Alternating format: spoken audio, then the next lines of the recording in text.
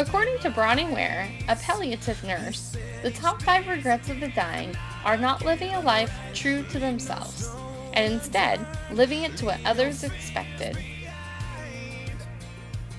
Working too hard. Not being able to express their true feelings. Not staying in touch with dear friends. And not letting themselves be happier. This is part of the reason why I decided to complete my action research on my desire to spend more time on myself and doing activities I enjoy with family and friends. After 6 years of strenuous but invaluable education, working as a substitute teacher, and being my dad's caregiver, I have realized that my personal life has suffered, and I need to take time to focus on the balance between my professional and personal life in order to live life to the fullest. I feel this is a perfect time to give back to myself due to the fact that I am not working over the summer, only taking 1 course, and my dad is physically in a stable place at this time, so my calendar is pretty empty, which will hopefully allow more time for doing activities I enjoy, and getting that little piece of myself back. Over the next 3 weeks, I am dedicating at least 1 hour a day to activities I enjoy and have missed. During the 3 weeks, I was able to thoroughly enjoy the time I gave myself. I spent much needed time with my husband, going on walks, having at-home dinner and movie nights, a day at the Del Mar Fair, and some much needed family time. We went to Disneyland with my niece Astrid for her first time, went to SeaWorld and the San Diego Zoo with my husband's cousin Anthony for his first time, had many family barbecues, and we went to the local San Diego Farmers Market with my sister.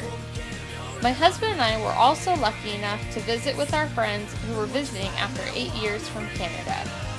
I also did things for myself, like gardening, getting my hair cut, playing with the animals, and a little shopping. Most importantly, I started going back to church again, which has provided me with God's Word that I have been missing. Out of the 3 weeks, there were 7 days I was not able to do something for myself.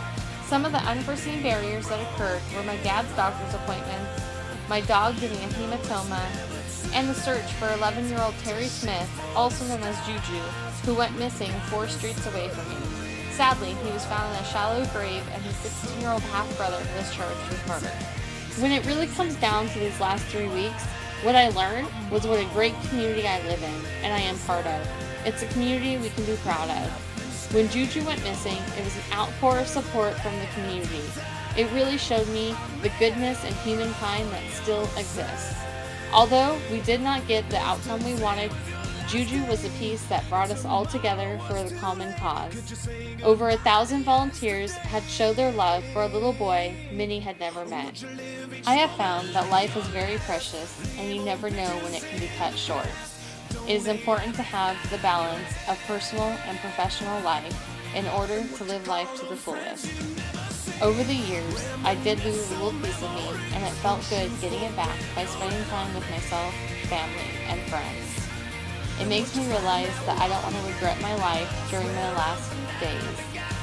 As a result, I plan to continue working on this balance, ensuring I leave time for my family and friends, and never let opportunities pass to tell them I love them.